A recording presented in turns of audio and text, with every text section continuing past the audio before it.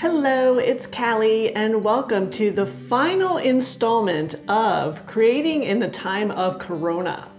So the last time we spoke was the end of October, and I was just about to publish my 10th book, Perception, which is now published. I'm so excited and happy to be able to share this book with the world. It is, of course, the third book in my memoir series after It's Simply Serendipity and Pearl. So now we have the memoir series complete, and I am grateful because it was quite a journey, and grateful to close the book on that because I have so many other books that I want to share with the world as well. So what is going on now? Quite a bit, actually.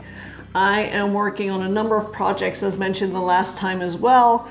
I am working on some scripts. So I have my Christmas script that I'm working on, and also Timing the Tides, which is coming together nicely. Just doing final edits on timing and doing rewrites for the Christmas script to get it into the best position in order to begin shopping it to potential producers. So excited about that. Also, I have started working on my next film, Save Me Sausalito. This film has been in the works for a few years now, and really looking forward to getting back to work on this. I've changed the storyline, restructured the storyline a bit.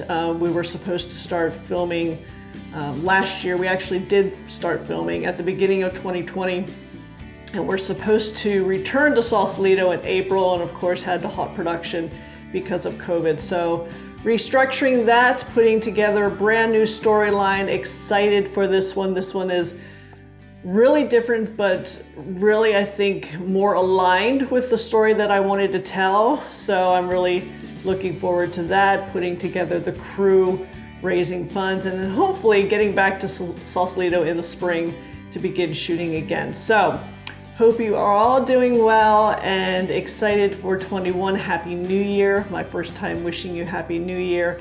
Here's to making this the best year yet. Until next time, take care, and thanks for joining me on this journey.